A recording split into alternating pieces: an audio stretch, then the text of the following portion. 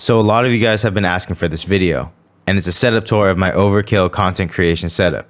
So here we go.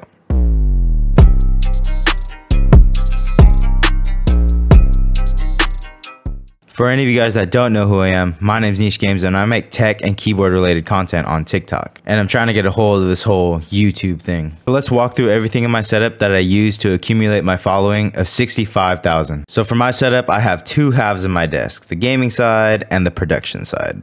So as you can see here on the left side, it has 3 monitors. So this is my gaming and streaming side, which has my keyboard and mouse, my switch, my mic, my monitors, I can put anything I want, and my camera, which is the Sony a6400 with a 16mm lens. It allows me to get that nice angle on Twitch. So this is the angle that my stream gets to see, and it's a beautiful backdrop, nothing too special.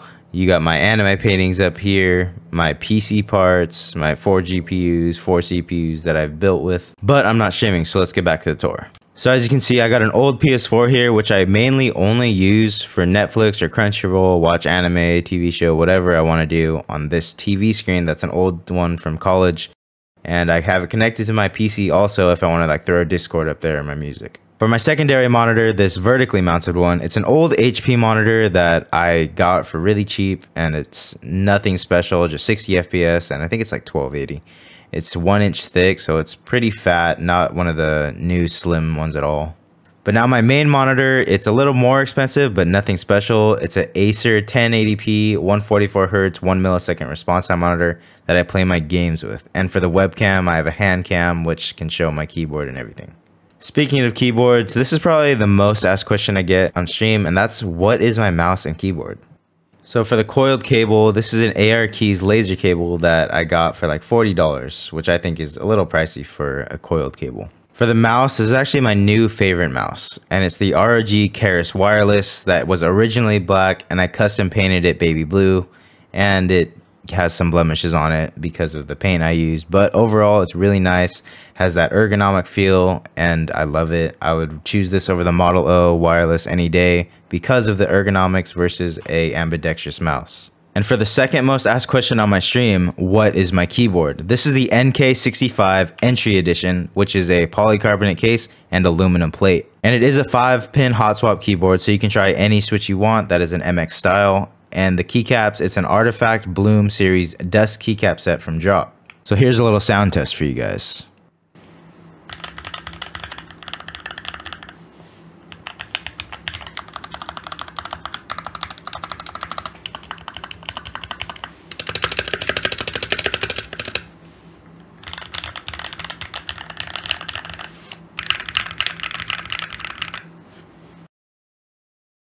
And over here is the mic that I use, and this is my personal recommendation as the best USB mic for streaming and gaming because of the software that is included with it. And this is the Elgato Wave 1. In terms of audio quality, this is just another USB microphone, but the software really skyrockets it above the rest. The Elgato Wave 1 has their Wavelink software that you can control different audio outputs to your stream or to yourself with just sliders digitally. Now, as I previously stated, I break my desk down into a gaming streaming side and to a production side where I film and produce a lot of my videos and make a lot of my content. So as you can see, we have a lot of equipment here that I use for keyboard stuff, and I use this black sheath ROG desk pad that they were actually so kind to send out to me, and I use it for the background of a lot of my videos. So let's dive into this equipment we have here. This is actually a future project that I'm working on, and it's a acrylic case that I have to build for a Nibble 65 that I have coming in. It's not coming yet, some delays is happening, but this is going to be a killer build. Next up, we have this DIY cable kit that Define Cable sent out to me, which I'm going to show you guys how to build your own custom coiled cable, just like this one right here. If you don't want to spend the money on buying your own custom cable, you can buy the parts, which is a lot cheaper, and make it yourself. So stay tuned for that. This is a switch tester that I got when I was first getting into keyboards because I wasn't sure what switch I wanted. I think this is a great investment if you're really into keyboards and you want to start getting into keyboards to choose your switch. And of course, I have my soldering iron and miscellaneous tools for my lubing and stuff for switches. Let's move over to these pretty jars right here. And these are keyboard switches. I've been testing a lot of switches, lubing them, and these are actually lubed and filmed aqua xylants and unlubed aqua xylants, lubed and filmed banana splits, kiwis, dragon fruits, Gateron blacks, milkshakes, and glorious pandas.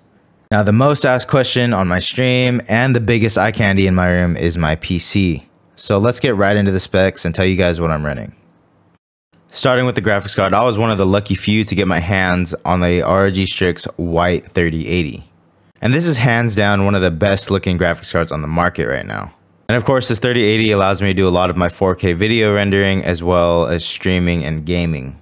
And this is paired with the Ryzen 9 3900X that's cooled with the NZXT Kraken Z63.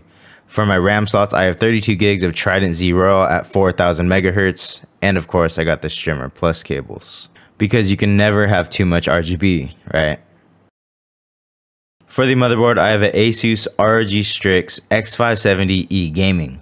Now, I'm still waiting for Asus to make a white X570. I did get my hands on the white B550 motherboard, but it wasn't what I was looking for. And probably some of the hottest fans on the market right now is the Leanly SL120 and 140 Uni fans, which feature the daisy chain design and the RGB coming down the sides. I have 3 120mm fans and 5 140mm fans in this case. Speaking of the case, everything is housed inside of the Corsair 680X, which has amazing airflow and features a dual chamber design. What the dual chamber means is that all my motherboard, GPU, and CPU case fans are all in the front, while I can put my power supply and storage in the back of the case. Sitting on top, we just have a little bit of memorabilia, making it a little more unique. So now let's get into my production equipment. I have a Blue Compass boom arm with the Arctis quick release ball mount. I use this so that I can interchange my cameras very quickly. Here we have my Sony a6400, but I typically use my Sony a7S III for a lot of my production videos. I'm just using this for the videos purpose. This provides excellent top-down shots from my production side, as well as various angles that I want to do if I want to change it up. In terms of productivity, quick release and the Blue Compass combination really allows me to manage my workflow a lot better. So if I ever want to switch from a tripod to the Blue Compass or vice versa, very easily I can do that with this quick release mount. The flexibility of the setup allows me to hit some amazing shots, and here's just a taste of them.